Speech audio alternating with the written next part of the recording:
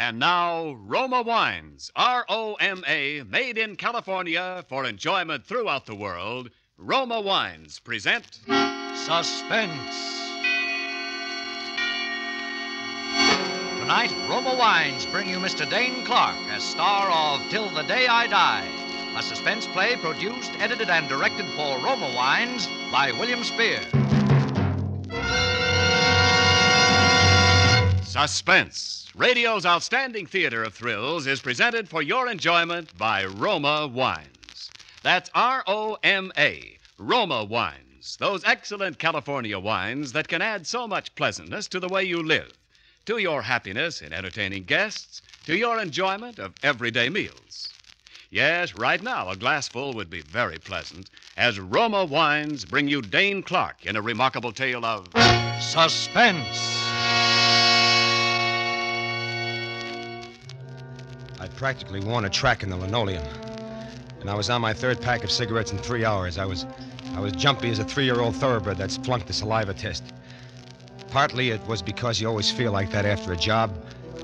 Partly it was the idea of staying holed up in that crummy dump when I had enough dough now to buy a good-sized hotel, but mostly it was Pat. She and I were washed up anyway, even if she didn't know it. And when you're washed up with a dame, almost... But when it's a kind of bellyache and she was doing, it's enough to get you set for a canvas course.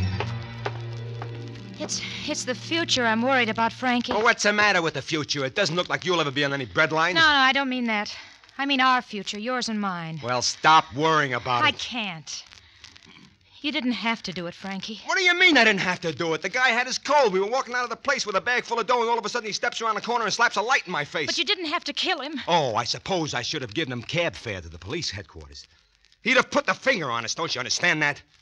He'd have given the description to the cops, and a good description is all those guys need because sooner or later, sister, they get you. I don't know, Frankie. I just never figured you'd ever do a thing like that. Stop it.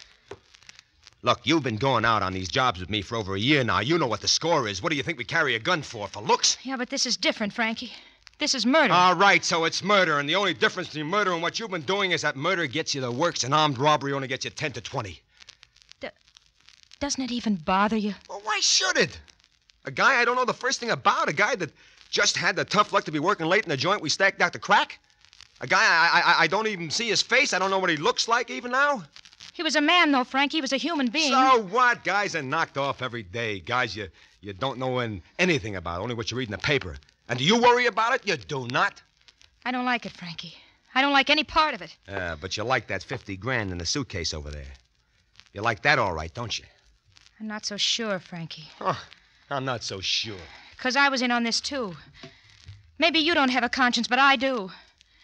A man was murdered, and it was partly my fault. You don't just brush off a thing like that, Shut Frankie. up. Sooner or later, it begins to work on you. Sooner or later, it begins to catch up with you. I said shut up! And when it does, you... Oh! Now forget it, will you? Oh. I'm sorry I hit you. Look, I'm a little nervous now. Pull yourself together, will you? Anyway, it's time to go out and get the papers. Come on. Run down for him like a good kid, will you? All right. And see if you can get me a couple of packs of cigarettes while you're at it. All right, Frankie. And stop worrying. Nothing's going to happen. I can't help it, Frankie. Listen, Pat. Yeah? I don't like you to worry, see? Because you might get ideas. What do you mean, ideas? I mean, you might get some ideas about saying something to somebody. Oh, Frankie. And you know what would happen if you did get any ideas like that. You don't need to worry. 'Cause I do know. Now.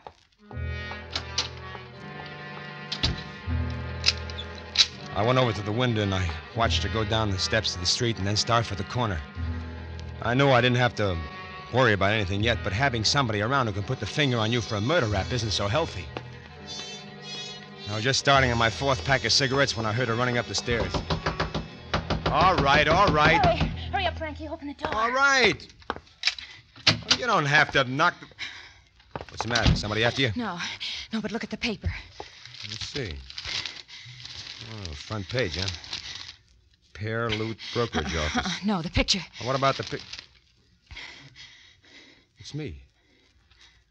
It's me. Listen, Pat, there's only one place in the world they could have got a picture of me. No, don't listen, Frankie. You- Don't you? You're hurting me. Look what it says. What about it? Look at it. Look what it says under it. Huh? Philip Abel, accountant, shot down. But... No. It couldn't be. It can't be. It is, though, Frankie. It's the man you killed. It couldn't be, I tell you. Why, that's me. It's exactly like me, any way you look at it, even the way the hair is parted. Look. Why, it's some kind of a mistake or something. You know it isn't, Frankie. How could it be? I don't know. I don't have any picture of you. You told me you never had any taken. You said you'd been smart. You hadn't let him take your picture since you were a kid. Yeah, that's right. I never did. But it's almost exactly like me. I couldn't tell a difference myself. It's just one of those freak things. The guy you didn't know or care about. The guy who wasn't going to bother your conscience one little bit. The guy you killed turns out to be your double. Yeah. It's sort of like killing yourself. Shut up. I told you, it's not so easy to kill a Come man on, without... give me that paper. Frankie, listen, what are you trying to do? I'm tearing up that picture, see? And now, I'm burning it. See? And it's over with. It's forgotten, see? It's nothing but a little pile of ashes. I never heard of the guy. I don't know the first thing about him. I don't even remember his name. I do. It was... Shut up! I don't want to hear about it. Ever.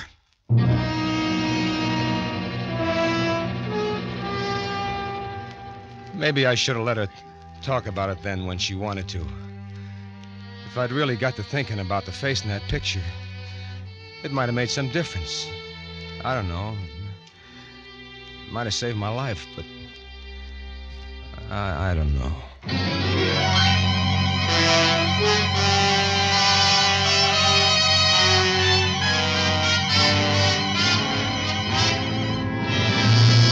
For Suspense, Roma Wines are bringing you Dane Clark in Till the Day I Die, a radio play by Martin Ryerson.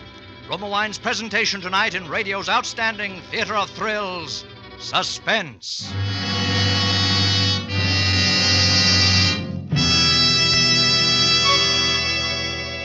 Between the acts of Suspense, this is Ken Niles with a friendly suggestion. Now that summer is over, this is the time when friends drop by to say hello again and swap vacation yarns with you. Make these evenings of friendly companionship rich in hospitality by serving a delicious Roma wine. Yes, a glass of Roma California sherry, port, or muscatel does taste good. And with Roma wines on hand, you're always tastefully prepared for unexpected guests, because delicious Roma wines lend an air of graciousness and goodwill to the most casual get-togethers. You know, there's a solid reason why more Americans enjoy Roma than any other wine. That reason is finer taste. The finer taste of Roma wine is born in California's richest vineyards. There, each year, a vast, juice-laden treasure of choice grapes is patiently, unhurriedly guided to tempting perfection by Roma's unmatched skills and resources. Then, along with Roma wines of years before, this treasure of taste awaits selection from the world's greatest wine reserves for your pleasure. No wonder so many Americans insist on Roma, R-O-M-A. Roma wines for unvarying goodness at reasonable cost. And now, Roma Wines bring back to our Hollywood soundstage Dane Clark in Till the Day I Die, a tale well calculated to keep you in suspense.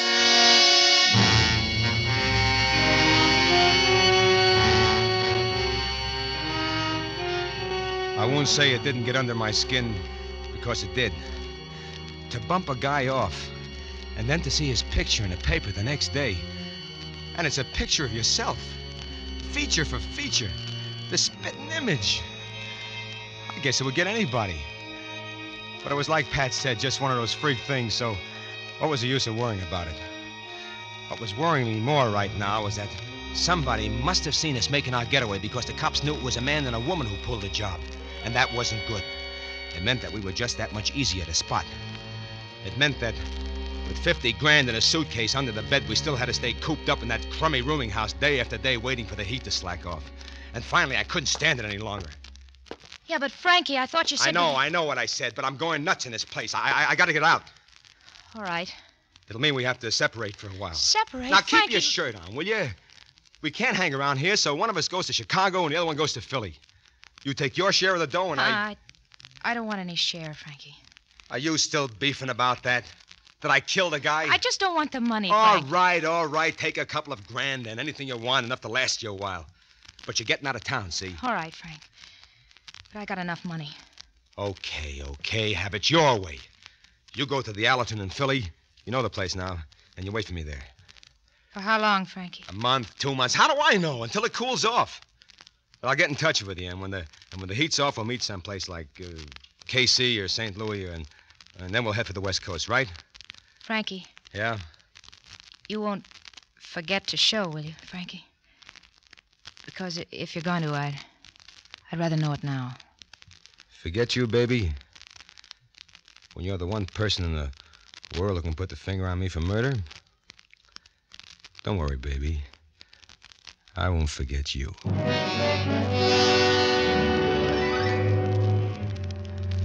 I walked Pat to the subway station a couple of blocks from where the room was, and I said goodbye to her there.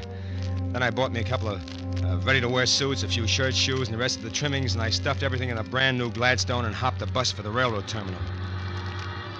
I wasn't doing anything or thinking anything. I was just sitting there in a bus on a seat all by myself, looking out the window, and up front somewhere, the kid was hollering, and I didn't pay any attention to him. I figured the kid was just calling to his old man to come and sit down or something. I went right on looking out the window. And then all of a sudden, I felt a tug on my sleeve, and the kid was there hollering at me. Daddy! Oh, Mommy, come quick! I found Daddy! I turned around quick, and kneeling there beside me on the seat was a blonde, curly-haired kid about 4 or maybe 5 years old. I don't know much about kids' ages. But he was laughing, and yet there was big tears running down his cheeks. I don't go much for kids, but there was something about this particular character that... Daddy! It's Daddy, Mommy! Hey, now, wait a minute. Just a second, kiddo. I'm afraid you got... Hey, what's got into you jumping up on that seat and shouting at the gentleman? It's Daddy, Mommy! It's my Daddy! Teddy, I'm awfully sorry, sir, but Oh, no. She was standing there, just like I'd seen her a million times, with that long blonde hair and those big expressive eyes. Yes, I'd seen her before, but always with my eyes closed. This was the first time I'd ever seen her with my eyes open. Is it so crazy? Haven't you got some kind of a person in your mind that you've always dreamed about? Her eyes were fastened on my face, wide and full of expression. I couldn't figure it. But she got very pale and licked her lips, and then she began to sway, and I jumped up and I grabbed her. I'm all right. No, look, you're not all right. You better sit down here. Thank you. Maybe I will. Sit here, Mommy. I'll move over. That's this gentleman's seat, Teddy. Oh, that's okay, kitty. You stay put. There's plenty of room here for the three of us. All right, if you insist. Well, I do insist. It is Daddy, isn't it, Mommy? No, darling, I'm afraid it isn't. I'm so sorry. You must think we're both a little insane. No, I only looked for a minute there as if you saw a ghost or something. I'm afraid for a moment I thought you were a ghost. Me, a ghost? Yes, I know it sounds perfectly ridiculous, but for a moment there, I thought you were my husband. Now I get that daddy routine. Yes, it's almost uncanny, but he was the image of you, the very image. The image of me? Yeah, only, see, he's dead. Huh? Teddy hasn't quite gotten used to the idea yet. That's why he mistook you for his daddy. Philip was killed only about a week ago. About a week ago? Yes, perhaps you read about it in the newspapers. Philip Abel, killed by a hoodlum who was robbing the brokerage office where he worked.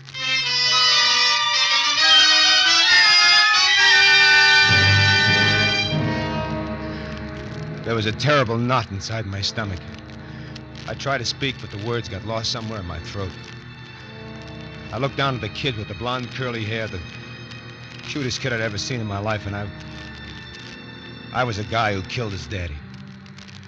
I kept thinking, this kid is what my kid would have looked like. I had to get a grip on myself. All right, so it was a coincidence. I happened to get on the same bus with the wife of the guy I shot down in the bank, but how was I supposed to know he had a beautiful wife and a curly-haired kid when I shot him? To me, he was just a Joe who stood in my way. So it was a coincidence, that's all. Anyway, I was getting off the bus at the end of the line, catching a train for Chicago, and that would be that. Well, they rode almost as far as the railroad station, and we sat there and we talked about a lot of different things. And it wasn't hard to talk to her somehow. And that kid. And then finally, they were getting up to leave. And then the kid reached up, and he did something no kid had ever done to me before. He kissed me. If you ever come back to this place, Mr. Kane, we live right down this block, 7th house from the corner. I'll remember that. Goodbye, Mr. Daddy. Goodbye, son. I bought my ticket for Chicago one way. I went down and got aboard the train, and the porter showed me my seat. But I couldn't get myself to sit down in it. I went out and stood on the platform. I stood there a long time. I tried not to think about her. I tried not to remember her face and the kid's face with all those tears. But it was no good. There was everything I've wanted all my life. A home, a kid, and the right girl. The girl. And why not? If she'd married Abel, she'd marry me, wouldn't she? Wasn't I the very image of the guy? Didn't she say that herself? Didn't the kid even call me Daddy? Why not? Porter. Yes, sir? Hey, get my bag. Well, we're getting ready to pull out. Get my bag off this train. Yes, sir.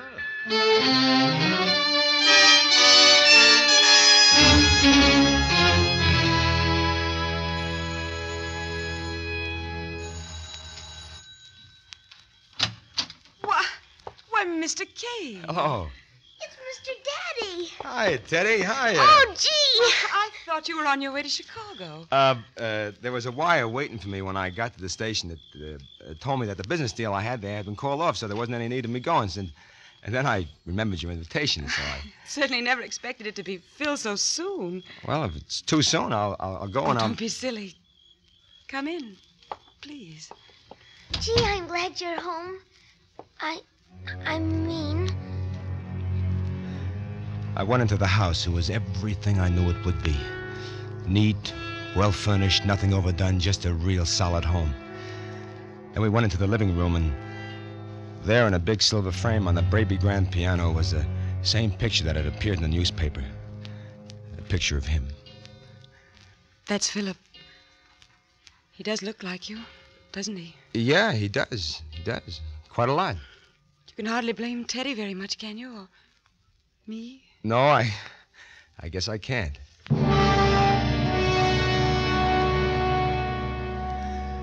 After those first few uneasy moments, I guess you could say everything settled down to routine. I became a regular visitor. She and Teddy called me Frank, and I called her Barbara, and I had dinner with her a couple of times a week, and we went to the movies and shows and even a couple of night spots together. Did I feel funny about moving in on a wife and a kid of a guy I killed? Why should I? The guy was still a total stranger to me, wasn't he? And whenever she brought up the subject, I just ducked it. And she wasn't bringing it up so often now. From now on, it was just a matter of time. Except for one thing. One little thing. So about 2 months after I met her, I told her how I had to go away on business. Where, Frank? Do you have to go far? Oh, just to Philly, that's all. Philadelphia, that's not far. No, and, Barbara. Yes? When I come back, there's something I'd like to ask you. Ask me? Yeah. A question. What kind of a question, Frank? Oh, something about you and Teddy and me. Oh. Well, will you be gone long? No. What I got to do in Philly won't take long.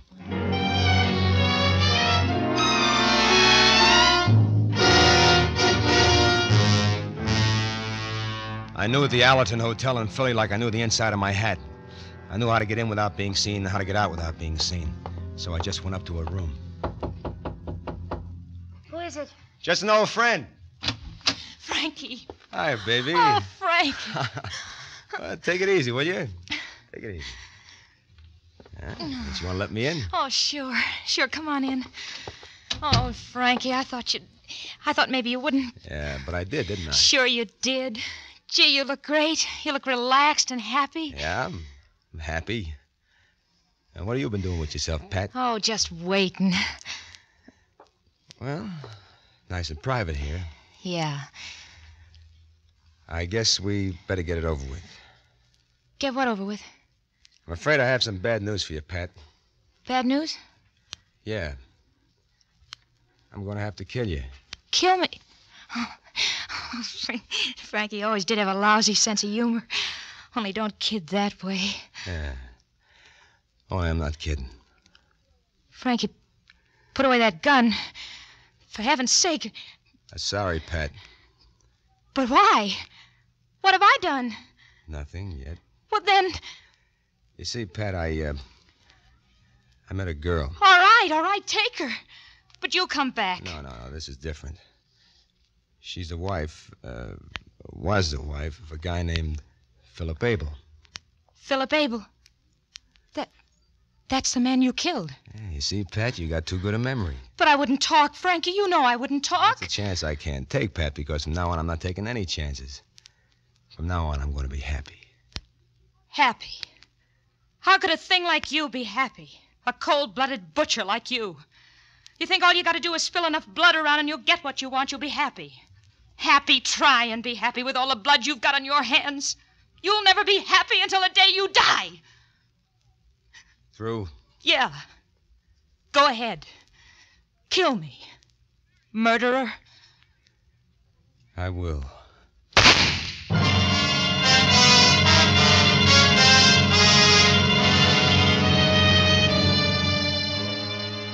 I was back that same night, but I didn't go around to see Barbara until the next day. I called and she asked me over to dinner. And afterwards I helped her put the kid to bed and he kissed me goodnight. Then I sat down with her on a couch in the front room. Well, Frank? It's about that question that I told you I was going to ask you when I came back. What is the question, Frank? It's, Barbara, will you marry me? Oh. Is that all you got to say? Well, no. No, it isn't. But what? Well, I've got to have a little time to think about it, Frank. Think about it? Yes. Well, you must have known I was going to ask you. Yeah, I suppose I did, but it's still a pretty serious question to answer just like that, Frank. Well, is it that you don't love me enough to marry me? Is that it? It's not just a question of myself. Well, what is it then? It's Teddy. Teddy? Why he's crazy about me. I know he is, but things are easy, simple for a child. I'm the one who has to think about his future. I can take care of his future. Well, I know you can. Financially, I believe that, but... Well, what other way is there? Well, that's what I sometimes wonder if you know, Frank. You see, you're a little different from other men I've known. You're from a little rougher mold, a little harder. Well, I can be changed. I can... Yes, I think you can, but I want to be sure first, Frank. I want to be sure that Teddy's father, his second father, isn't just a successful man, but that he's a good man. Like his first father. Yeah. And what did he have that I don't have? Mm-hmm. Since you ask, he had a lot of struggle in his life. Oh, struggle. He was a successful public accountant when he died. But it hadn't been easy for him. He'd had to work his way through college. He was an orphan. He'd been adopted, you see. Real name was Lundeen. Lundeen? Mm-hmm. His real parents were killed in an accident when he was less than Teddy's age. They lived on a farm in a little town called Hemley, Vermont. Farm in Hemley, Vermont? Yes. Do you know the place? Lundeen. Mm-hmm. When he was adopted by a family called Abel, he didn't even remember it himself. He was too small, but they told it. Frank? Frank, where are you going? Frank!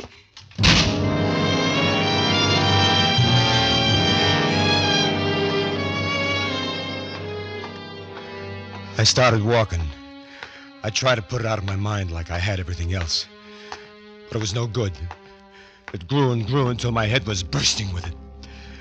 Until it was the only thing in the whole world, the thing she told me. So when I got back to my room, I knew what I was going to have to do. And I sat down to write this.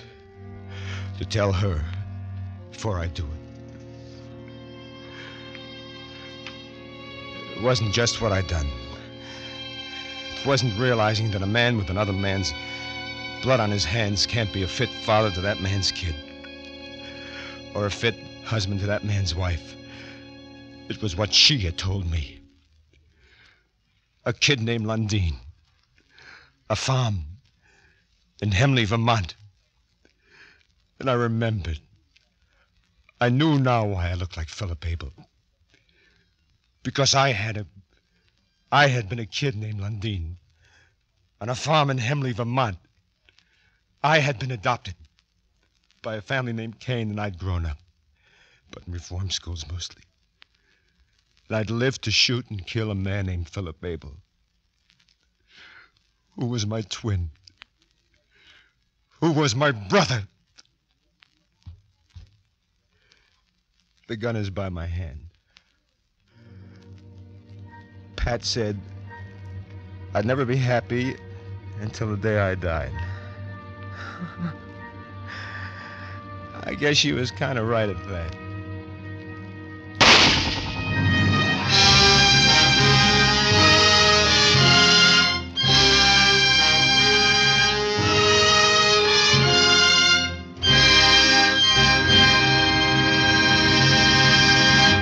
Suspense. Presented by Roma Wines, R-O-M-A, made in California for enjoyment throughout the world.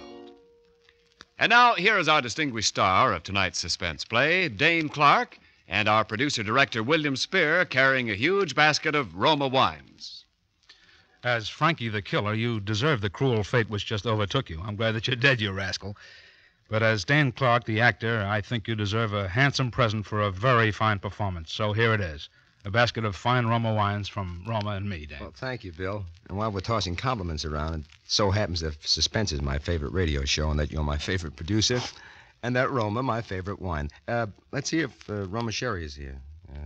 There it is. There. Oh, say, Dane, are you having dinner at home this evening? Yeah, I am, Ken. A late dinner with a few friends after the show. Well, you'll find, along with all of Hollywood's famous hosts, that Roma California Sherry is the perfect first call for dinner. Of course, it's the favorite of millions everywhere, anytime. It's the ideal wine for afternoon or evening parties. Yes, at any time, there is no other wine so good in so many tasty ways as fragrant golden amber Roma Sherry with its tempting nut-like taste. I'll go along with you on that, Ken. But do you know why all this is true, Dane? Of course, there are reasons why delicious Roma Sherry is so good. You see, only Roma, America's foremost vintner, selects for your enjoyment from the world's greatest reserves of fine wines. And because Roma's vast winemaking resources are unmatched anywhere, Roma Sherry, like every Roma wine, is better tasting always. So, ladies and gentlemen, for gracious hospitality at your next party or simple evening at home, serve Roma wine, largest selling wine in all history. Well, Dane, how are the Warner brothers these days? Oh, they're fine. Of course, I've been seeing more of the Davis sisters. Betty and Betty, you mean, in The Stolen Life? You were fine in that picture, Dane. As my Aunt Judy says, you took off your part real good. Oh, my compliments to your Aunt Judy. Who's for Suspense next Thursday, Bill? Well, next week it's a story about an unfortunate but murderous-minded clerk, an accountant, who does what many a downtrodden employee must have often at least considered doing. He kills his boss. Our star will be Gene Lockhart. I think you'll like it. It's quite a character study. Well, I'll certainly catch it next Thursday, Bill. And thanks again for everything. Oh, by the way, Bill, thanks so much for having Kathy Lewis and Betty Lou Gerson on the show with me tonight. I think they're wonderful. They are indeed. Good night, Dane. Next Thursday, same time, hear Gene Lockhart in Suspense. Presented by the Roma Wine Company of Fresno, California. In the following week, Suspense will present such stars as Judy Garland, Rita Hayworth, and Edward G. Robinson. Make it a point to listen each Thursday to Suspense, radio's outstanding theater of thrills. This is CBS, the Columbia Broadcasting System.